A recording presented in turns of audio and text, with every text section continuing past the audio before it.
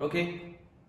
So let's let me share some of our software, some features. For example, we support a dual operation system. You can see here this Android operation system. So and also we support the Windows. So for example, I can switch to the Windows easily. You can see here this is Windows operation system. So let's let me back to the Android. Android we have the software, the Whiteboard software. For example, here you can easily to write anything here, and it's very smooth. Okay, and also you can erase something. For example, erase here, one like this one. So it's very user friendly. And also, for example, we have some more features. For example, here I can easily to turn off. Use the 5 fingers, touch it.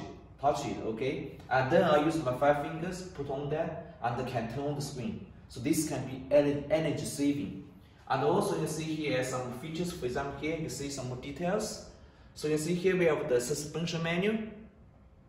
Can you see here suspension menu? And then you can see we have to click a menu for the OPS, we have the Google Chrome, or some Zoom, the video conference software. For example, right now I also have a special feature. For example, the hover screen. For the hover screen, let me show you. It's very special. Go to the Windows, and then we go to the hover screen here. So by this way, you can see here the top is black. This one is a turn on, and then you can touch it and you can open it. Okay. So this is for the some features, and also we have some more features. Get suspension menu here. So that is about the general introduction about this software.